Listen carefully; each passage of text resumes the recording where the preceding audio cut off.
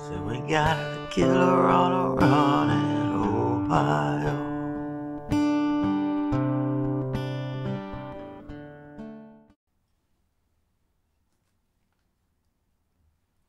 I'm going to talk about a case where one man kills 11 members of his own family. 3 adults, 8 kids. This man would not only get one trial for these murders, he would get 3 court trials. Let's talk about what people nickname the Easter Sunday Massacre right now here on Murderers in Ohio. Butler County is in the southwestern part of Ohio, just north of Cincinnati, just south of Preble County, and it is right next to the Indiana state line. This case happened in the city of Hamilton. Hamilton is a decent sized city. The city does have its fair share of crime and drugs. This case happened back in 1975. This was well before the internet, cell phones, and even compact discs or CDs. There is a white 2-story house that sits at 635 Minor Avenue. The house is not far from State Route 127. The house is still there now in the year of 2023. In 1975, a 65-year-old lady by the name of James Ruppert lived at 635 Minor Avenue. Charity's youngest son, James Ruppert, also lived there. He was maybe in his late 30s. He was unemployed. James was 5'6" and he weighed about 130 pounds. He had short dark hair that was combed over to the left side. He wore black, thick glasses. He was born in 1935. He did have a couple of years in college, but he did drop out. He did train as a draftsman, but he remained unemployed. It is said that James had a drinking problem.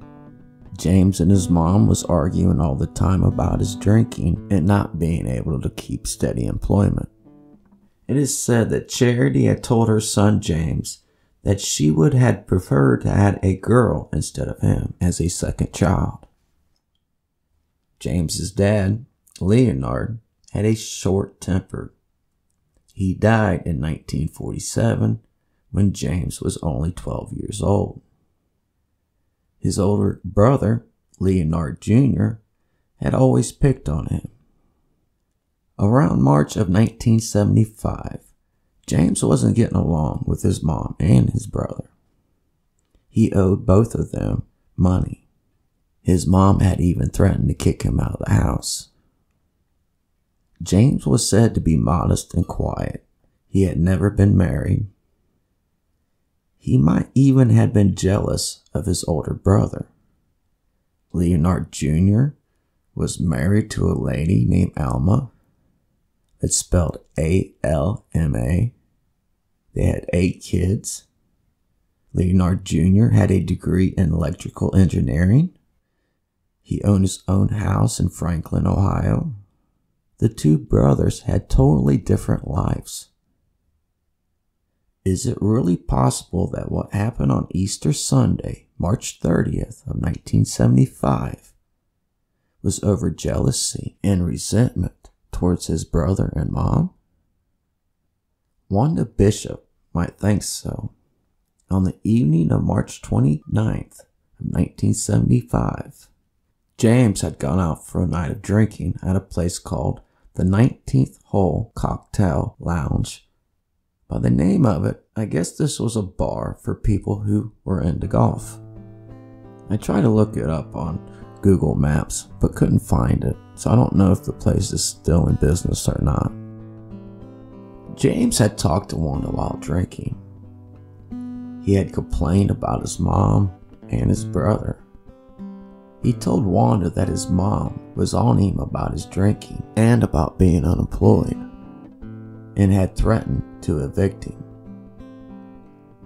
James had made the comment that the problem needed to be solved. What problem was he talking about? His unemployment problem? His drinking problem? Or his mom and brother problem? James had left the bar at some point and had come back around 11 p.m. Wanda had talked to James again. She asked him if he had taken care of the problem yet.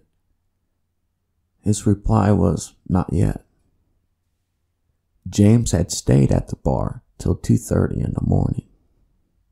That was the last time that we know of had talked to anyone.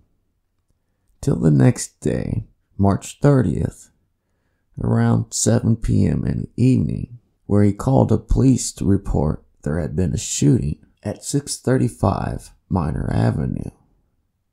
I say that because no one knows for sure, only James Ruppert, if he had any real conversation with anyone in the house at 635 Minor Avenue, Easter Sunday, March 30th, 1975.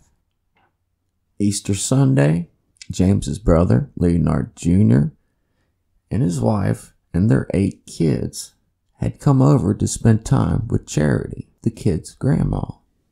James had stayed upstairs, sleeping off a night of drinking.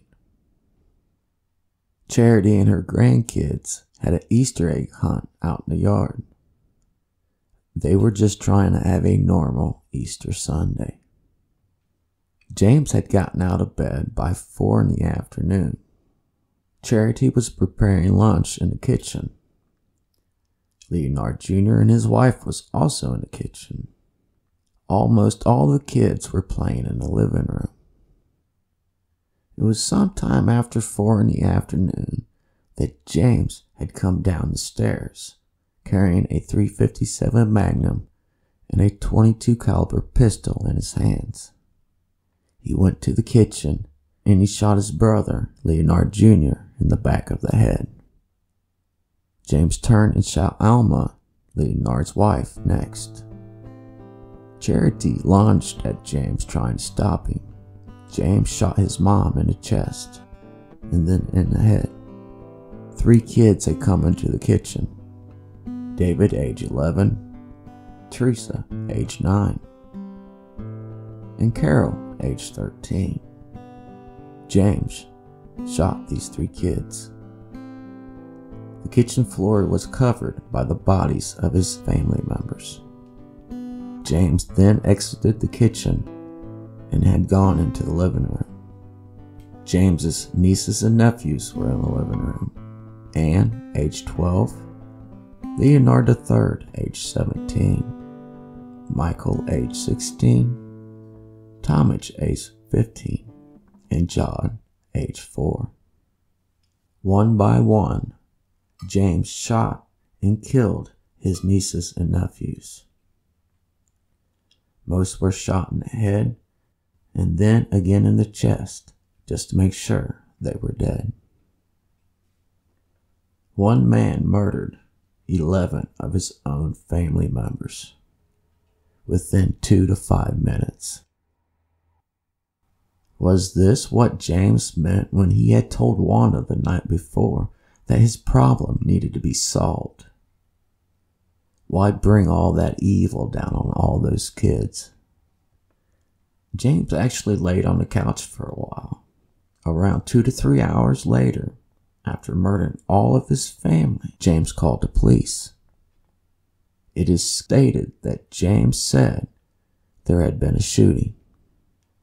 James stood by the front door and waited for the police to show up. How could anyone be prepared to walk into a crime scene as horrifying as what law enforcement would walk into at 635 Minor Avenue? I have seen where some people have said that James killed the kids because he didn't want any witnesses, which doesn't make any sense to me because he turned himself in. He didn't go on a run. He didn't try to hide. He didn't try to pretend it wasn't him. He brought evil down on the kids.